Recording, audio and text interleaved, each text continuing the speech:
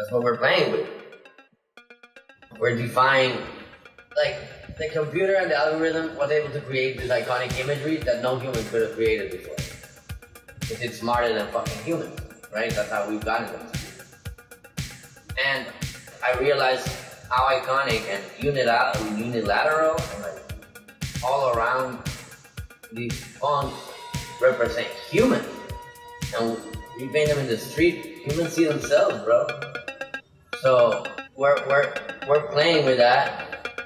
But the reason we love the punks, the reason we're playing with the punks is because we understand we're like taking the hot potato back from the computer. Like, okay, they gave the hot potato to the computer did a crazy job, now the punks are like a thing, and now we're giving it, we got the hot potato back, we're putting it in the street, graffiti, which we already know is a tool, modern tool of like independent empowerment. That's how all these people independently have made their career, putting their art in public space.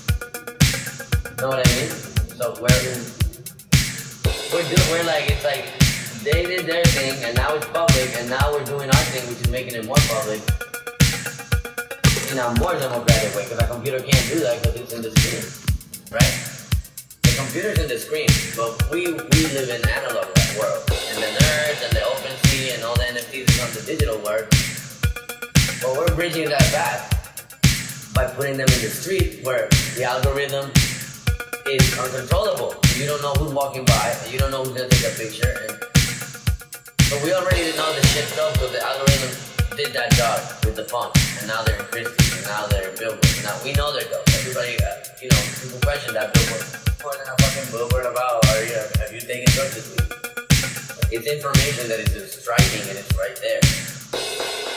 What we're doing as street artists, or what I'm doing as a street artist, is realizing that we're like a step ahead and realizing how fucking iconic this is gonna be to the world.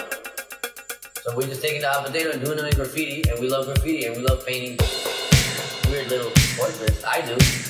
So I'm taking it on to do all these. And that's how I want to jump onto the digital space.